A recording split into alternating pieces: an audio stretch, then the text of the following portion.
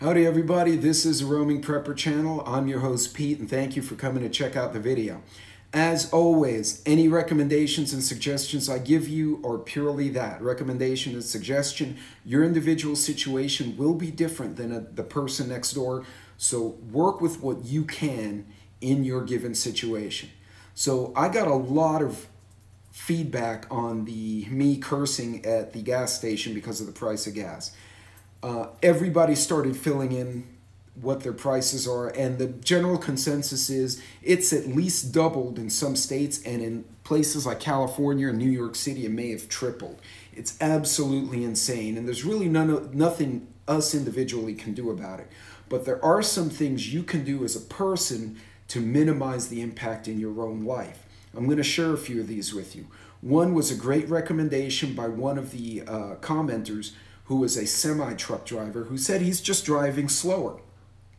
He found that if he drives about 15 or 10 kilometers per hour slower, he gets much more efficiency out of his semi. He's not hauling butt left and right, slamming on the brakes, jackrabbit starts. So change the way you drive. It can drastically affect your fuel efficiency.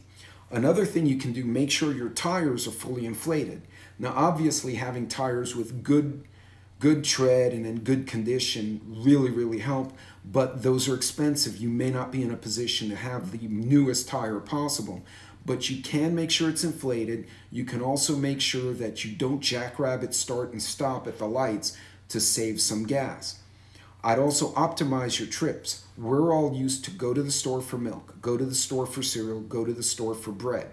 No, instead, make a list, and if you absolutely don't need it right away, wait and then make one big trip to the store and save yourself from going back and forth 8 different times because you're just burning up gas and you're hurting your own budget. Another thing, if you guys can have membership cards to like Costco or Sam's, go shopping with friends or family as a group. Everybody can use the Sam's card to take advantage of the bulk purchases, but each one pays their own way. That way you're not Venmoing the one person and making them crazy.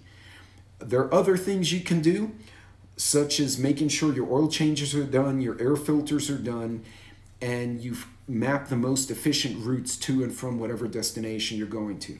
Guys, it's not going to get better in the short term. It's going to get worse, I'm afraid, before it gets better. So be smart, collaborate, and think about ways you can save money. If I missed anything, throw it in the comments below. I'm interested to hear. Take care. God bless. Godspeed.